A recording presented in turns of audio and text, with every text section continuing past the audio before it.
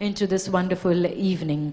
And with that, now to grace the occasion with his exhilarating address, please put your hands together as I'd like to invite on stage Mr.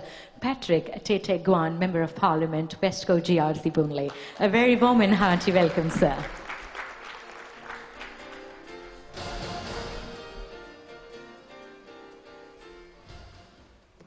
Very good evening, His Excellencies, the organizing team, as well as distinguished guests, ladies and gentlemen.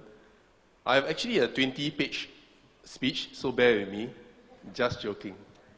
I'll keep it short and sweet in 5 minutes, because we have a long list of award winners and brands to recognize, as well as an exciting panel coming ahead. In fact, thanks to the organizers for having me this evening. As you know, Singapore and India enjoy very good relations, both at the government level as well as business-to-business level. And we have this very, very strong partnership in terms of trade, investments, etc., etc. And can I have a show of hands, how many of you here have flown in from outside of Singapore? Wow, excellent. So I need to wear my other hat as board member of Economic Development Board to ask you to invest in Singapore. Again, a really warm welcome to each and every one of you. Happy New Year, good health and prosperity in 2019, all our business leaders and His Excellencies. As today's forum's title is fleshed out, Business and Social Forum, I think there's a very close nexus between businesses and social good. I can't emphasize more. In my full-time job, I'm a trade unionist. Don't ask why the trade unionist is here today. But I work very closely with employers, businesses, and the government in strengthening the workforce and to ensure that no one in Singapore is left behind. So this is one of the things that we do in Singapore. And I thought to share some experiences and outlook for 2019 with each and every one of you here. I think globally, as you know, we are seeing a few challenges lying ahead in 2019. Firstly, of course, the US-China trade relations and some of the skirmishes that are happening. So that's something I hope each and every one of us pay a bit more attention to, especially as business leaders. In Singapore here, we are also watching it very closely. But however, with all these various tensions, I think also come with it opportunities, because I'm also observing that many companies, particularly the multinationals, are diversifying and diverting some of the traffic to Asia and ASEAN. So I think it augurs well for all of us in Asia, and really we will bring in new opportunities, I'm sure, in one way or another, directly or indirectly. The other thing that I thought, having scanned the environment, the other important thing that's also happening is what's happening in Europe with Brexit. We are all watching that very, very closely and how it pans out in the coming weeks, and of course at the fateful day in end March. That's something that will affect Europe, but because of our very open economy, both India and Singapore as well, and very strong trade relations and very globalized kind of flat environment, I think that also is something we are all watching very closely. And of course, thirdly, being in Asia and ASEAN, we are also watching very closely the Indonesian elections that will happen this year. Because we are strong partners, we have a lot of trade, and we also want stability and strength here in Asia and in ASEAN. So these are the three more big picture macro happenings globally. But actually locally in Singapore, I don't mean to do hard selling or marketing, but we have been hard at work in trying to ensure we stay, at least maybe not ahead of the game, but keep pace with what's happening. Because with technological disruption, with digitalization, some of these words getting quite passé, artificial intelligence, IoT, and the whole spectrum of developments, the only difference between the fourth industrial revolution and the third industrial revolution, there's only one thing different, is the pace that's happening. I think that's something some of us on treadmills will know. From a 5.05 kilometers per hour to a 12 kilometers per hour, trust me, if you don't keep up, you're going to fall off behind. So I think that's one key thing. All of us need to join hands together as business leaders, and myself as a trade unionist, and also working very closely in Parliament of Singapore. We want to make sure three important aspects are being looked after. I would call it the three Ws. The work, the workers, and the workplaces. I think this, as business leaders, I know many of you are head honchos, and of course looking at investment opportunities, looking at networking, but at the end of the day, I think we all need to really embrace some of these changes that are happening. In fact, this year, the International Labour Organization is celebrating its centennial celebrations, 100 years. And the Future of Work Commission will be flashing out a big report in the coming months. So I thought give you a snapshot on some of the things that we are doing in Singapore in this area of workplaces and workers. I think in the area of work, as you know, the world is flat, we are so connected.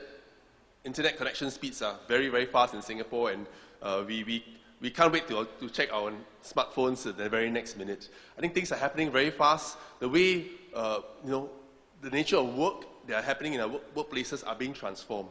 From freelance work to working, flexible working places like WeWork and the likes of it, to working across boundaries and across jurisdictions. I think this is happening quick and fast, and really we've never seen such a watershed change in the work environment altogether and the future of jobs. And of course, with all these happenings on digitalization, disruption, we also see a lot of work opportunities happening. Many of the old jobs are starting to be obsolete and disappearing. But the positive side of it is that there will be new opportunities for each and every one of us, be it in India, in Asia, in ASEAN, as well as in Singapore. We are pleasantly optimistic that despite some of the turmoils and the changes and the transformation, we do see new opportunities coming. Certain growth sectors like professional services, financial sector, healthcare sector, infocom technology, infocom media, wholesale trade. These are some of the sectors that are actually bringing a lot of exciting opportunities, I believe not just in Singapore, but in Asia and ASEAN. And besides workplaces, I think workplaces are also transforming, more flexible workplaces. When companies need to shrink fast and expand fast, they want workplaces that are able to accommodate and be able to take in new workers or new projects in a very quick and efficient manner. So you see workplaces as well being transformed.